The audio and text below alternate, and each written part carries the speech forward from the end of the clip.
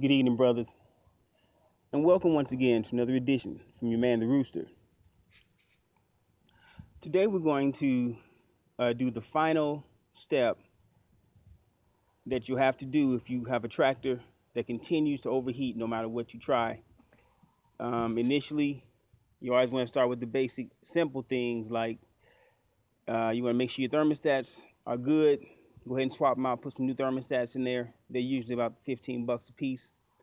Depending on your tractor, some of them may take one, some take two thermostats, but you would start there. Um, then if you're still having overheating issues, I would say look at your radiator, look and see if you have any debris on the front of your radiator or any damage to your radiator or any coolant leaks. You know, if you're leaking coolant, then for sure you're gonna overheat. So that would actually be the first step. Make sure you have enough coolant inside the truck. But if you do that, then and your radiator looks decent, then you want to then move towards your water pump. Go ahead and swap out the water pump.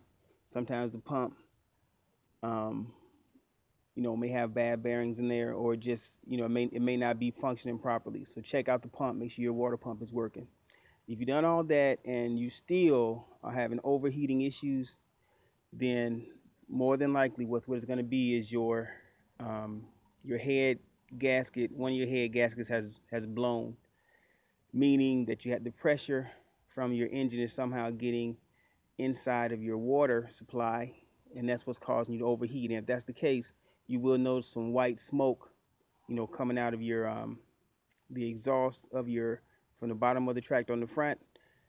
Also, there'll be a lot of pressure, more than usual, in your overfill. So I've done most of the work already, but I'm starting in the back of the truck here to just point out the first thing you want to do whenever you do any kind of maintenance is go ahead and look in your battery section, disconnect your hot lead from your batteries. Okay, this goes to all the points in the tractor that need juice. Connects right here. Just go ahead and disconnect that. That way, anything you're doing under the hood, you're not going to cause any shorts because you already disconnected your batteries from every hot lead that's under the truck that you may or may not know about. All right, like I said, I've done most of the work already, but the first thing you want to do is let me get up here. All right, first thing you want to do is you have to tear everything down. This is a Mercedes MB 4000 engine turbo. As you see, it's got 6 cylinders. Okay.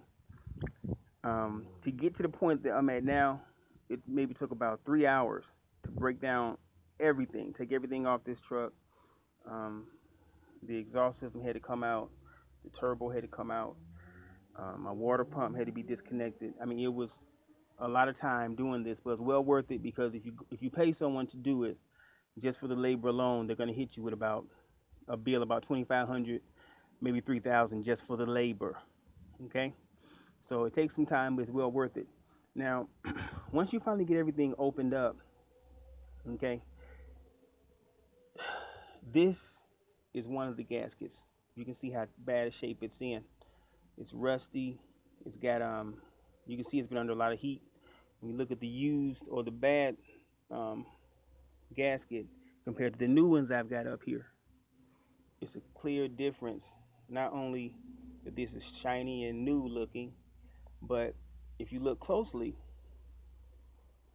each one of these little holes in here um, has a gasket here, here, here, here. They all have gaskets that should be airtight because that sits. I've already cleaned this out. Doesn't look like it, but I cleaned this out, so I'm not gonna set this all the way in here. But just so you can get an idea of what I'm talking about. Um, okay, just so you get an idea what I'm talking about. Okay, this was on here like this, and the pressure that's generated inside this chamber, it it has to be contained, you know, all these are valves that's going to come up to your head. Okay, this tractor has 6 heads. I got 2 of them sitting up here. I'm gonna put one in right here where you can see it. But all the pressure in your head, each little valve in here has to be contained and has to be airtight. So because this has gotten old and these various gaskets have worn away, that pressure was escaping the chamber and getting into your water supply. The water cools the engine. Okay, so that's what caused the overheat. So I'm just going to show you real quickly. You know, just take the new gasket. Let me set you down here. Hold on. Set you down. You stay right there. Hopefully. All right. Now, just gonna take this gasket,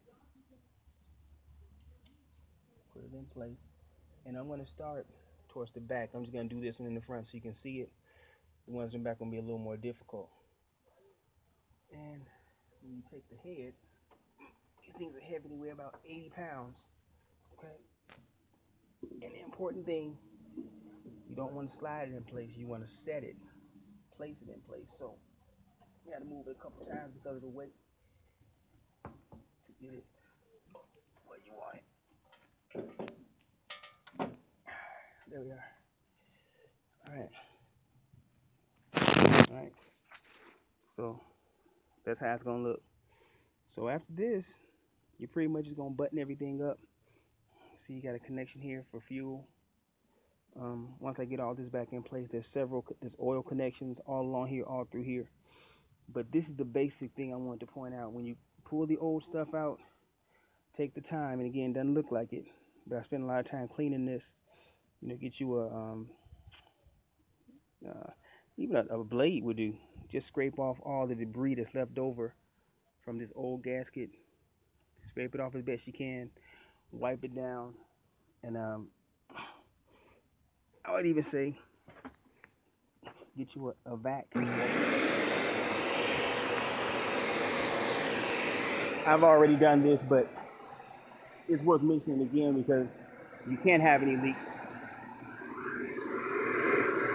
You can suck up everything in there, any debris along the edges, and then you're ready to put your new head gasket in place. All right, boys. I'm not sure how many of you guys own tractor trailers, but those of you that do, I've been doing this for a while. I'd be more than happy to go over any questions you might have. I'm beginning to be an expert at this.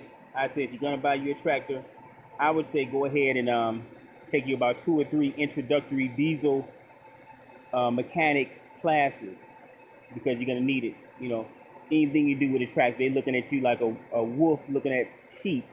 So you'd be better off doing as much as you can on your own before you're forced to go ahead and pay somebody. All right, guys, I'm at 10 minutes. And again, if you have any questions, feel free to holler at the rooster. Godspeed.